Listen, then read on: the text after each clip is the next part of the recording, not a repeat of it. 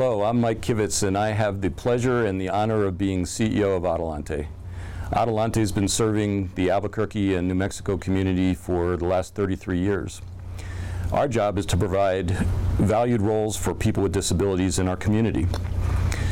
We provide that through residential services and through a variety of day services, through volunteering, through employment. We have people with disabilities volunteering and giving back to their community through programs such as Desert Harvest, which rescues food from restaurants and provides that food free of charge to other nonprofits.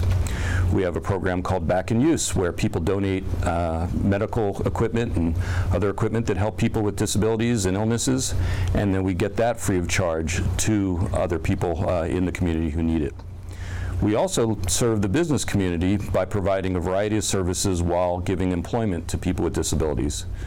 I believe I said that we've got about 1,000 people on payroll, and we do that through businesses such as our mailing services, our document destruction, packaging, retail sales, document imaging. We're about to start contact center, and a variety of different ways that we provide employment in our community.